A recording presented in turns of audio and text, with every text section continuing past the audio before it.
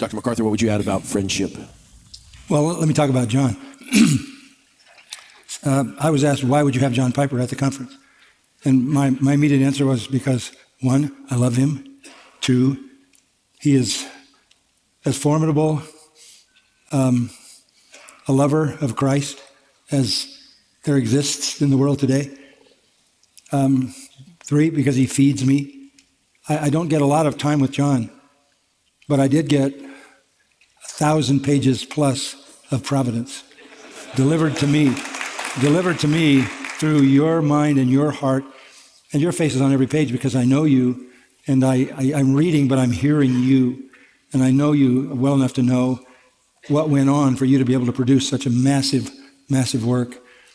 I don't know that there's more than a handful of people who have had that kind of biblical effect on me of modern people. I mean, you probably read more old authors than you do current authors, like I do. But for a current author, you've delivered your soul to me in so many ways. I remember we were at the Sing conference one year. You might not remember this. And you were speaking at the early session. It was like 7:45 or 8 in the morning.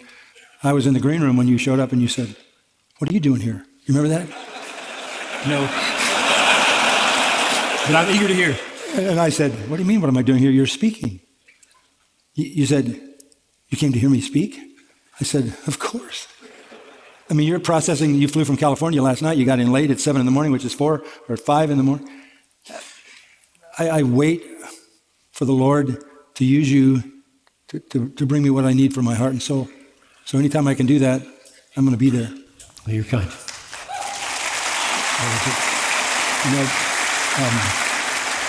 C.S. Lewis made the distinctions about the 4 kinds of loves, and eros, lovers are looking at each other in the face and they're telling each other how delicious they are.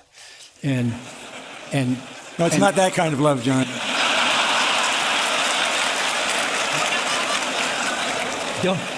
Don't interrupt. I'm getting there. And philos is friendship, and you're not facing each other.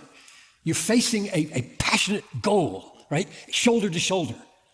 And you're not doing a lot of intimate talk. I started with the intimacy piece of those guys know me through and through. But what makes it friendship is the shoulder to shoulder pulling in a worthy, great cause you're willing to die for. And when you smell in another person that you're pulling in the same reins, in the same yoke, then you feel like we could die together. This would be good. This would be good. So that's the kind of friendship you want.